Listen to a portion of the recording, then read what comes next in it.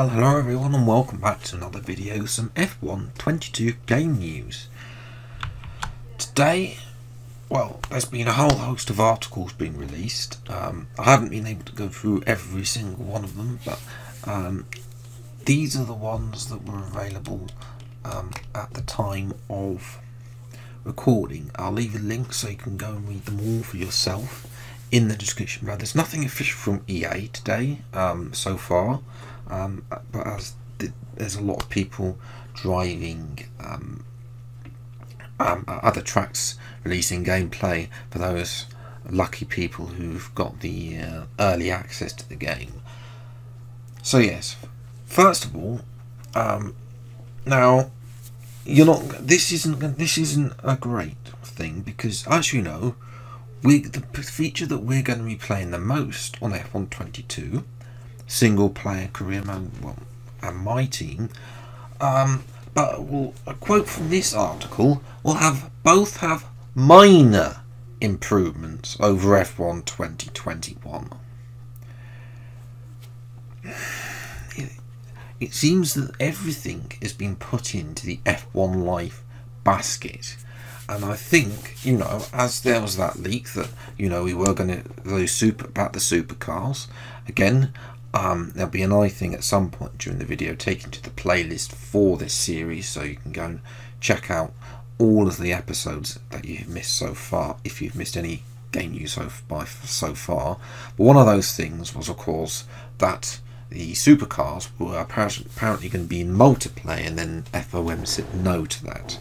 But anyway, acting as a central hub, so the players customise avatars, so this is good. At least the avatars have been improved, but are we still going to? That's still we still haven't seen what customization we're going to be able to do with the avatar yet. F1 Life will feature a range of customizable items, including clothing and accessories for not that I care, furniture. Apparently, we're going to be able to move we're going to have a wardrobe simulator, and items to display in a personal lobby, and trophies won during races. Typical stuff there. Apparently, we're getting some sort of apartment, as I said in the previous episode with F1 Live,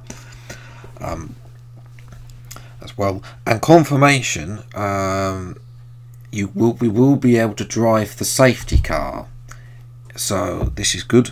There'll be time trial events, and then there's also going to be autocross. I don't quite know what that means, and checkpoint challenges, which are boring. Remember how checkpoint challenges were with classic cars, and how nobody played that game mode as well. Supercars will be integrated into career and my team modes, so that might be the minor improvement. And obviously the safety cars are deluxe bonus items. Whether they'll only be in the Champions mode, we'll have to wait and see. Players on PC will be able to play in VR, including, and you'll also be able to race online against players who don't have VR. But I think I read somewhere else that the PlayStation VR isn't being supported, so it's only on PC. As well. You're not going to like the next paragraph though. Other improvements to F1 22 includes minor enhancements to car customization and livery editing. We'll now be able to, unfortunately, no livery editor. We've still got the preset designs, but now you can select your various paint finish, such as glossy, matte and metallic, except mods have been doing that for absolutely ages, and you'll be able to copy and paste colour values. It's not great. That is not a great improvement. We were all looking for a full-on livery editor like is in F1 Mobile Racing and pretty much every other racing game that has customization in. Car customization, helmet customization, whatever, where you can put your purse and customize stickers, whatever. For some reason, F1 22 doesn't have that option as well. Presentation's been given an overhaul. I mean, as well. So the broadcast means that you can skip the formation lap, but I mean, is that actually going to be an advantage? Because although you're going to be able to point your car in a certain direction, I don't think the AI will point their car. They're just going to line up normally. So if you want that, if you don't want, it depends how much an advantage you want to gain on the AI on the start.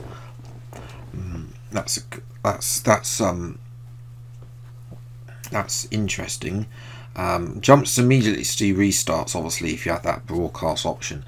Commentary options have expanded, which means you can finally fire David Croft.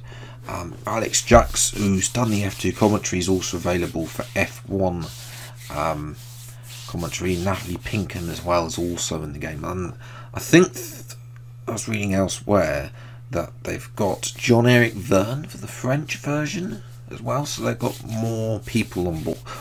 Obviously, not just whatever. I don't know what. I don't say. I've never played the. I don't know what was there before, for in other languages other than English, as well. I think in Canada you can have Jacques Villeneuve as well, but only in Canada. If you're in Canada, now, Porpoising isn't in the game, partly because they never factored it. The simulator that Mercedes Lee Mather, who of course has lied through his backside for many years about what's actually in the F1 game and also the problems with the F1 game. He says the simulator at Mercedes didn't pick up the issue, which is true. That is one of the few truths that Lee has told. But you need to be looking at that. Okay, well, we're presumingly there's going to be at some point a performance patch. There always is with the F1 game, so there'll probably be a performance patch at some point to shift the performance. Why not say, as part of that performance patch, we're going to add porpoising to the game? Obviously, there's that new handling model and their aero balance. I don't, as I speculated previously, I don't know if the aero model is new, absolutely brand new, because it was only a brand new model in F1 2021 as well. And obviously, it's a new tyre model also in F1 2021. So whether or not they've just adapted those models, but apparently they do feel bigger to drive. Obviously, the Sashi model wasn't new, so whether or not they've introduced a new Sashi model, which they probably have for F1 22. Obviously, I've mentioned previously about the newcomer midfield challenger or title contender. Each mode it sees expanded department events with escalations. You don't handle issues well. So you also have targets based on your rivals and season goals. So that's, well, targets is interesting. Hopefully they introduce targets to driver career mode as well. It'd be nice to have that target in there as well. Based on the team gives you a goal that you get currently in driver career mode. The team principal, whoever it is, whichever person they've got face scanned into the game, sends you an email telling you what their expectations are for the season. You should be able to then have a season report. Basically, that would be nice, as well, and also the rivalry as well. And that's a small thing, small thing that could probably be added, but that's not confirmed for driver career mode. It is confirmed for my team and targets as well. And then my team also had a more integrated approach to questions. I think that means interviews. Rather than affecting your standing as in previous games, there will be now more topics and cross-thread questions, which interesting, because as we know, Claire was absolutely useless in games gone by, so whether or not we're gonna get the same Claire, just with more questions, we don't know. We'll have to wait and see about that. Also, just now, you may have seen obviously in F1 Manager 22, they're having the budget cap in my team there is no budget cap. Obviously there is that 3 starting points, but there's no budget cap. How hard do you think it would be to implement a budget cap as well? So again, from that point of view, the economics of my team is a lot less realistic, and I wonder if they've not bothered about this because they know that F1 Manager is going to have that in-depth manageable, and they've said, look, we're not going to be able to compete with that, so let's not bother with that. But you know, I think that the budget cap is a big point. You know, then my team will never be able to take on the likes of F1 Manager in terms of that management side, but it should at least have some more management stuff other than department events and designing the livery and doing some, occasionally spending a few money.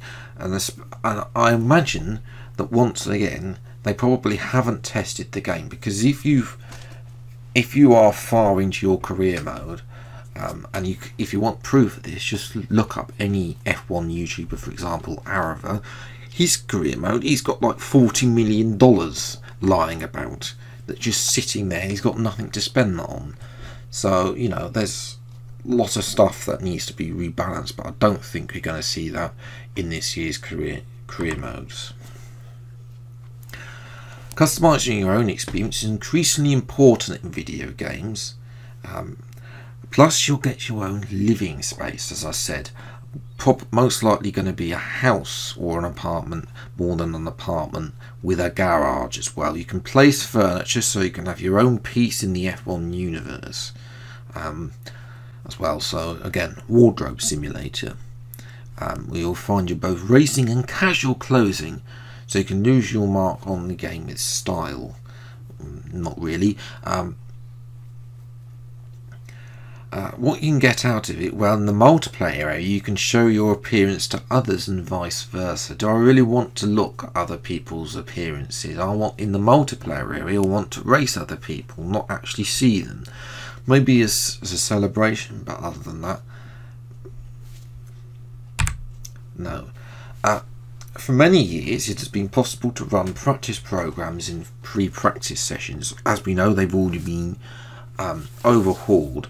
Now this is a bit vague, but the braking zone, acceleration zones are more indicated optionally on the track, so the player has a better idea of what they're doing as well. So apparently I don't think, maybe they've not actually overhauled the practice programs in the way we think they have. Maybe they've changed the reporting elements out of it and changed the outputs out of it to make it more realistic.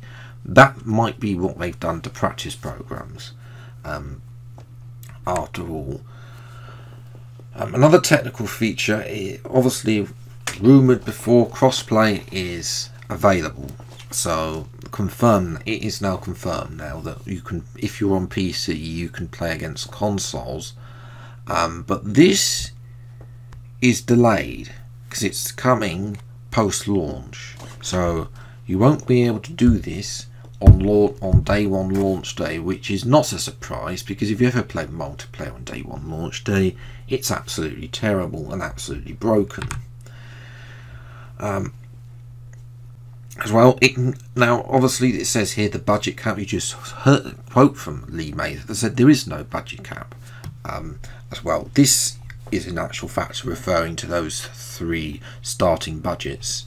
But I'll move on to the innovation in the area is failed development. So they've made some changes to R&D. In F1 22 this will have a bigger impact, so failed developments can bite you in the backside later in the game, so you'll really have to react more adequately to situations in the factory. A little bit vague with that, so maybe you know that I don't quite know how that's gonna play out yet, and I don't really know how that's gonna work as well. I can't vision that. I don't have a vision for how yeah, failed development can really, unless it impacts other developments. But yes, we'll probably find about more of that later. A quick thing about driver ratings. Obviously, they'll be they will be redone for F122 as well as they are for every game. They'll probably be updated as well. Note for focus here. In terms of things like focus sets, based on instance, if they have a number of instances, what types of instance, were they penalties, are they their fault, are they our car fault? As any circumstances we can bring into it is a fair way of determining those figures, and with various other things, fastest laps, qualifying positions and positions gained. So clearly that focus is being given a little bit more. Either this is the same focus, which I doubt it, more likely that hopefully they've actually looked at focus, and that every AI driver isn't now losing focus on a regular basis. And we're trying to make as many statistics as we can, put them in the spreadsheet, run them through the numbers, and then simulate a driver rating at the end.